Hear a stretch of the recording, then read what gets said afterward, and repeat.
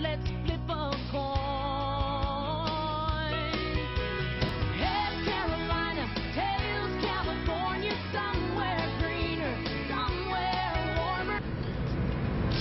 Hello, it's Andy Graham of HoboTraveler.com. I wanted to show you my setup right now. This kind of changes from country to country, but right now I have my backpack. This is where my camera is, so I can pull it out, take a photo. See, I just pull the camera out of here, take a photo. I'm going to put this down. It's got my computer in it also. I got this backpack. This little bundle on the bottom is like loose pack clothes. I just rolled it up really quick. I can pack in about 10 minutes. But actually all of this stuff will fit in here. And I also got a vest that I can take off and put on. It takes a lot of stuff. But this just rolls up fast, so I don't have to pack by going slow. But I wanted to show my secret pockets. I have secret pockets right here,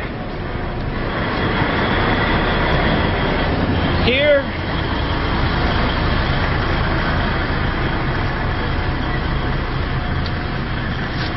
here.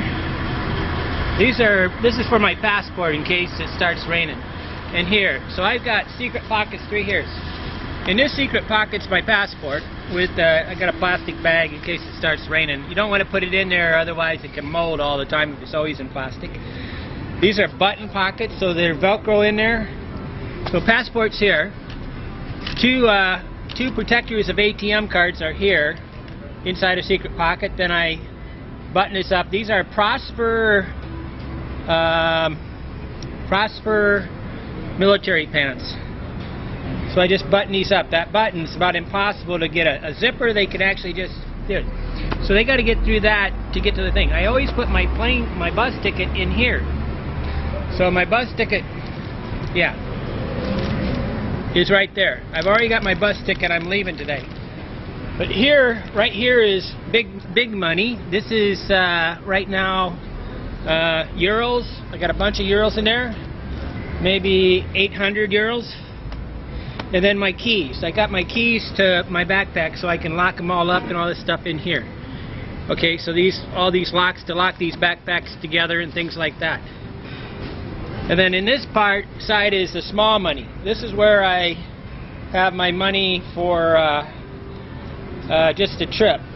I took some money out earlier to pay for my plane ticket, for my bus ticket, so I'm going to put this back in here. But I'm getting on a bus, right? So I'll put this back in.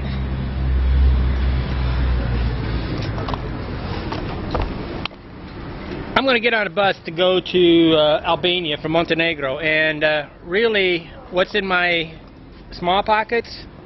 Really nothing. The reason why nothing's in these, here, let me show you. There's nothing in these. In the back pocket I have some paper for writing down notes, and a lot of time I have a pen here, but I got the pen in my backpack right now. On this side I got toilet paper, because you're going to get to places where they don't have toilet paper. You got to be packing. So my pockets, my normal hand pockets, have nothing in them. Why? Because I'm going to get on a bus, I'm going to sit down, and things come out of your pockets as you try to stick your hand in and out, so you'll lose coins. I call it coins, and these euro coins are expensive, like it's $1.30 or something. So generally I don't want anything that can fall out. The secret pockets are to keep things from falling out, really. So I don't have to worry about that, of anything just accidentally falling out. When I stick my hand in my pocket, if you had bills in there, you pull your hand out, it'll actually pull the bill out, it'll fall in the seat, you lose this money. And a lot of people lose a lot of money just by things falling out. So this is my secret pockets. I think Paul wanted to know about this. I put my camera right on that table, then that's where I was shooting from to show this. And it's real empty around here. There's nobody within like 20 yards, so it's very difficult for snatch and run because I'm inside the turnstile area of the bus stop. So it's there's limits to safety. It just keeps different levels, right?